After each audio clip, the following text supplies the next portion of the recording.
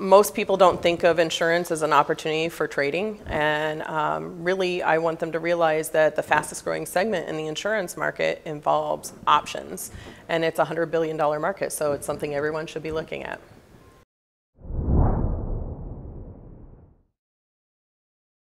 Man, what challenges aren't we facing? Historical low interest rates. You know, the Fed funds rate just dropped again today, and we were already dealing with historical low rates since about 2008. And then regulation has really threatened the business in a big way, just because it's increased the cost of doing business at the same time that we're in that historical low interest rate period. So it's a very challenging environment.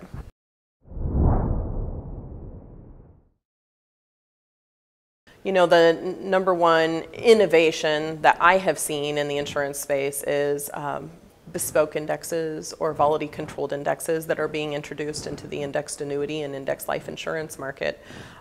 Where 15 years ago there were only 12 indexes for these products to earn interest on, today there's almost 120.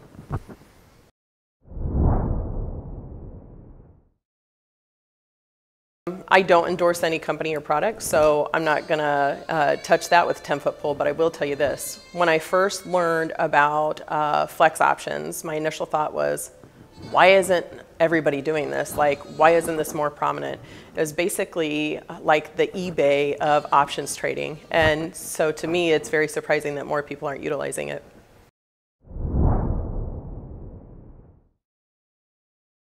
I spend my days getting people excited about insurance, and I'm always looking for a new audience to educate and talk about the benefits of annuities and life insurance, and this is a great opportunity for me because it's lots of people who really don't know a lot about that opportunity.